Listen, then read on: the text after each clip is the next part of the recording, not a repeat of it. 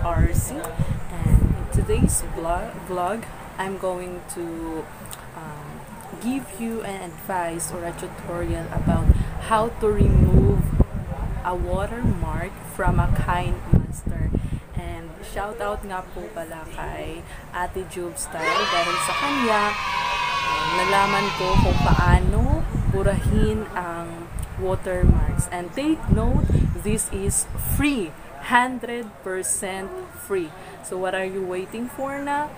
Let's watch. You have to watch my full video, and then if you like it, please don't forget to thumbs up, and if bago ka sa channel ko, try to subscribe and then hit the notification bell. So let's start. At this time, mga mem and sir, we're going to uninstall our old version of KINEMASRER para ma-install natin yung KINEMASTER Pro na maraming advantage such as wala ng watermarks and other premium packages na pwede nang ma-download. So first, long press your old KINEMASRER, then for me it's delete, but in other cell phone it's uninstall. So I just click delete. So proceed tayo sa Google Chrome.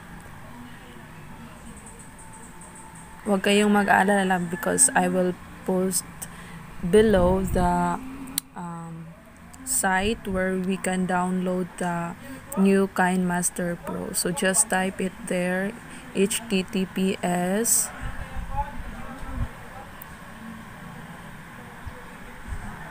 KINEMASTER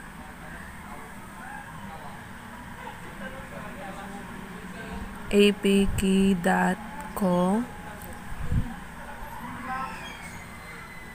download.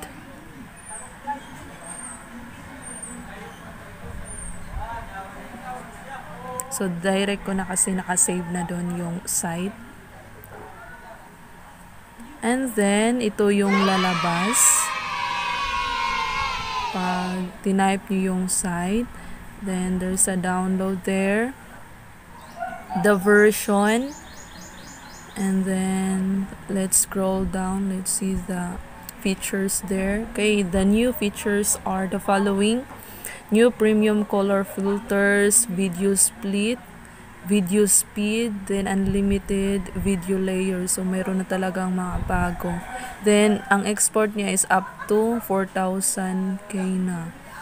Okay, so wag na nating patagalin. Let's download the file. Okay, as you have observed, meron pop-up below na do you want to download? So just click download, and then we will wait, or let's check because I downloaded earlier.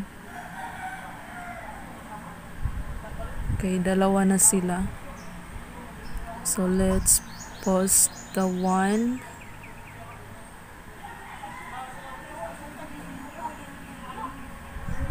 So, hintayin natin yan na matapos. So, natapos na siyang na-download. KINEMASTER Pro. So, click that one. And then, select install.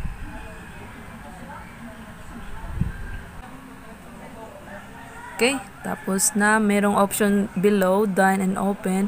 You can select either, but I'm going to choose done.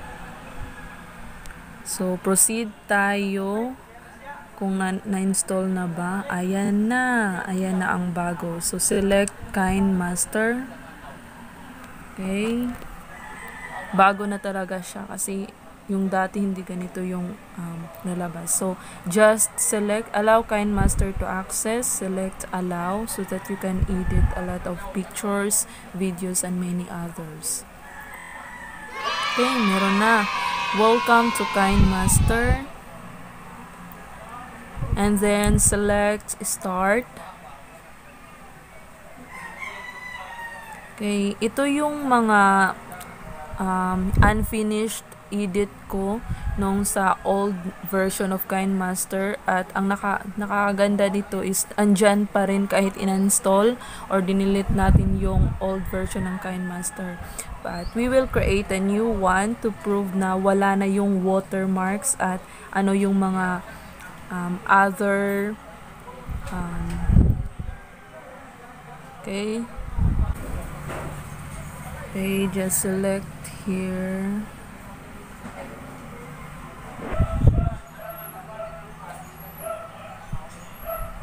Okay, tapos na. As you observe, wala na yung watermarks dito sa the right top sa video, wala na. Then meron na siyang bagong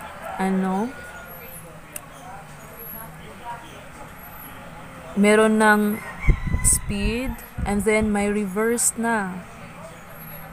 Meron na ding EQ. Ano pa bang bago?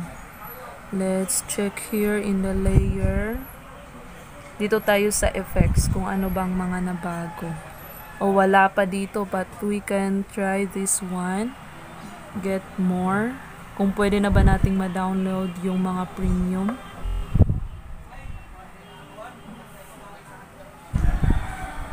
Okay, meron. Wow! Ang ganda! Marami na talaga. Dati hindi ito na-download kapag hindi ka naka-avail. So, let's try to download one. Okay, processing, then download. Okay. Installed na siya. So, kung gusto nyo pa talaga ng marami, you can download one by one. Oh, andyan na siya. Kung gusto nyo pa, sa isahin yung download yan. Ano pa bang bago? Oh, dito din. Wow, marami na talaga siyang bago. Then, sa stickers. Wow, sulit talaga.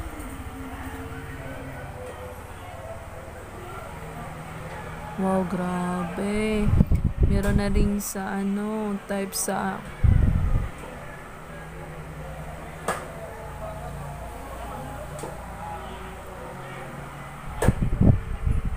okay, I think pwede na itong ma-download ata. Let's try.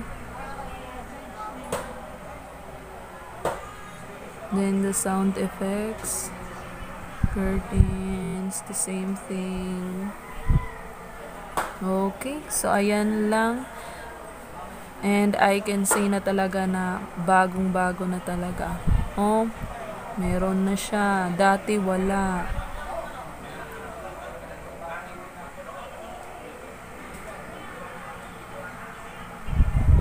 Ang ganda-ganda na talaga nito.